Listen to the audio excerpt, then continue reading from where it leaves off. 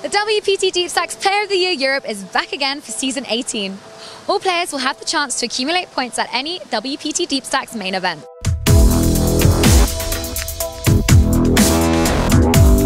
At the end of the season, the top 3 players will respectively earn 10,000, 3,500 and 1,500 WPT passport credits, which they can use on any of the WPT main tournaments. So you're probably wondering, Alex, how on earth do I win these prestigious points to become Player of the Year? Well, let me explain it to you.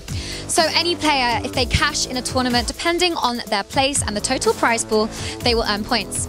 And this year we've added a little extra. You can win bonus points. So if you're cashing in on a second tournament, you can win an extra 15 points. And if it's your third, you can win an extra 20 and so on. Last year, Simon Brandstrom was the Player of the Year and took home the special Player of the Year trophy. So who will it be this year? To find out more information on the Player of the Year, just head to WPT.com.